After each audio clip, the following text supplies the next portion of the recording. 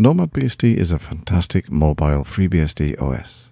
It's persistent save, which means that you can do your work, you can save it, unplug it, and it's there for when you plug it into another computer next time. And you can play the odd game too. In this video, I'm going to try to make my own with vanilla FreeBSD for a similar experience.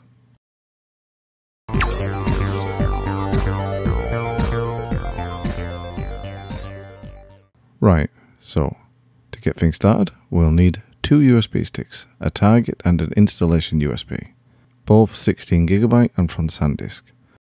So we'll plug in the installation USB and boot the system. In this particular case, I have to go to the boot menu to select a USB device. Yours may be different, or you may have to do the same, I don't know. And we're going to install FreeBSD in the usual way, but slightly different. Instead of a hard drive, we're going to install it onto the target USB stick. So we'll just go through the usual initial boot up of the install. There we go. And we select install and go down to select the key map. In my case, I'll need the United Kingdom. Don't need to test it. I'm going to choose a host name. I'm just going to put test USB. You can choose whatever suits you. Deselect kernel debug. I'm going to choose auto ZFS. I'm going to show you why in a minute. And it's telling me that zroot is already taken, so I'm just going to type in tank. Okay. Before I proceed, I'm just going to actually plug in the target USB stick alongside the install, like this. And yeah, that pops up to tell me that a new USB has been plugged in. It does kind of mess up the display a little bit, but if you just go down to rescan devices, there we go. And now if we go into pull type and disks and select stripe, because we're not doing a mirror, and you will see that there are two DA or external storage devices plugged in. Install media was DA0, and we need to target the DA1, which is the second USB stick. And the reason why we chose ZFS is we want to encrypt it because it's a mobile and portable OS. I don't think we need anything else, so we just got encryption selected. And are you sure you want to continue? Yes. There we go. Now it's asking for a strong passphrase, and this is used to protect your encryption keys. So this is where we can actually encrypt our USB stick and stop it from booting up without authorization, which is pretty cool. So we can protect the data that's on it. And we're using Gelly. So it's just going to go through the various things. Right, asking to set up the root password. We're going to choose the network device and IPv4. DHCP, yes. And there we go. IPv6, no, not on this occasion. And that looks fine. And choose no here. Go down to Europe. Like I say, you choose the one which fits your location best. BST, skip that. Right. And mouse D, NTP date, and power D, and dump dev, no. And we're just going to choose some random, clear temp, disable syslog D, and we add the users.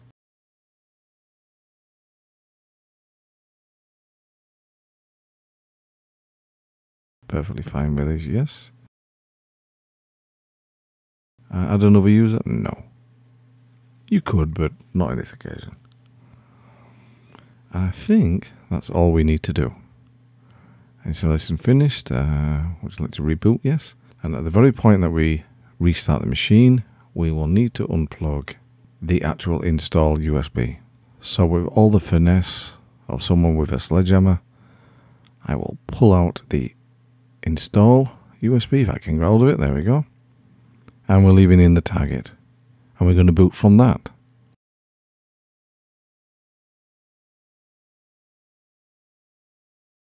We'll say menu as before to select USB device. You may not need to do this on your system, but I've got it so I'm not automatically booting from USB. And now it's asking for the Gelly passphrase, which is pretty cool. So I'll just type that in. And it's calculating the decryption key. Shouldn't take too long. There we go. And we can get into the system as normal. In the nice default boot menu.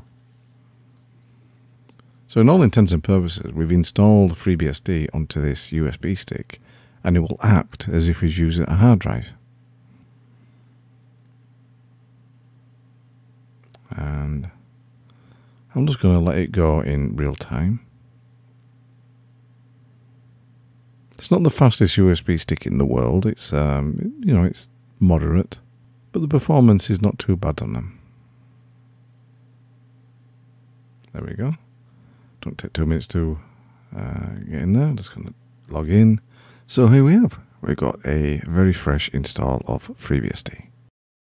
Now we've got a little bit of work to do so we can get it up to the standards, or near the standards of NomadBSD. First we're going to do FreeBSD update fetch to get any patches, etc.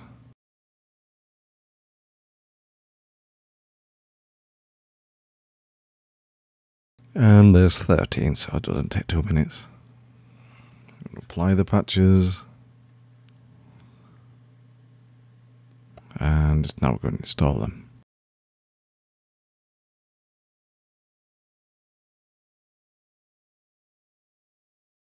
Right, now we just do pkg update. And it will ask to bootstrap it. And pull in the latest package list.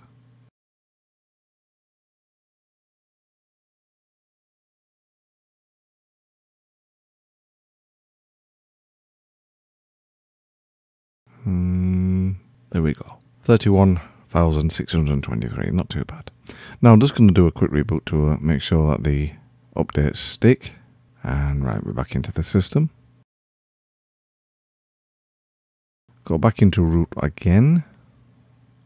I could use do as or setup sudo, but I'm just going to keep it SU for this. Clear the screen. And just to show that we're on the 13.1 patset 1.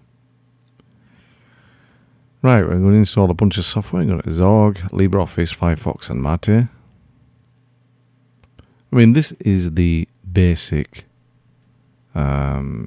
setup really that we're going to use. You can of course add more to it, and I will. You can add other customizations to it if you want, like auto mount, etc. But we'll just keep it basic for now. So 488 packages, and I will of course fast forward the install. Right, we're now going to edit the xinit RC, and we will tell it to exec mate-session. So we can start up mate when we type start x or a login manager. So we're just going to do start x now to test it. And that's very nice. That's the default Mate screen on its all green goodliness. And it looks fine. We'll go down to Mate monitor. Yeah. And there's all the details. So it's very good, yeah. Mate 1.26.0. Right, so now that works, we're going to just clear the screen. Going to install LightDM and LightDM GTK Greeter. So this is a login manager, so we can actually just get to automatically log in when the system boots. So we don't have to type start x. Right, so it's just going to install it. It shouldn't take 2 minutes.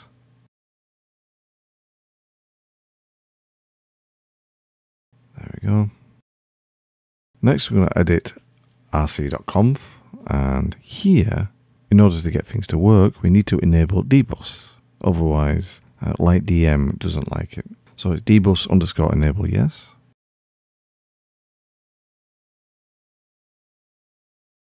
And we'll start this service now. So service dbus start. Right. We can test LightDM before we commit it to automatic startup. So see if it works. And there we go. Lovely, lovely. You can, of course, like I say, you can customize things. So we're just going to leave it at the stock look for the moment. And log in to test it, of course. So because we've got the entry in the xinit RC, it starts Mate up. And I'll just move that bin down there. Yeah, everything's just nice and flowing as it should be. Right, now that we know that LightDM works, I'm just going to change the colour of this first because I can't see the text on it, which is typical. Colours, use custom, green on black. Yeah, that's nice. Right, we can see what we're doing now. Now that we know that LightDM works, I'm just going to actually put that as automatic start in rc.conf. So go down to the bottom and report LightDM _ enable equals yes. And this will start this LightDM when we first boot in. Save that. And I think, just close that. We'll have a look at LibreOffice just to make sure that that works before we finally commit ourselves. Speed-wise, it's not going to be as fast as a hard drive, but it's not slouchy either. That's actually pretty cool. So that looks good. And yeah. Very nice. We'll just shut this down and we're going to reboot. And it should start up, log us in, and start the, there we go, start the login manager.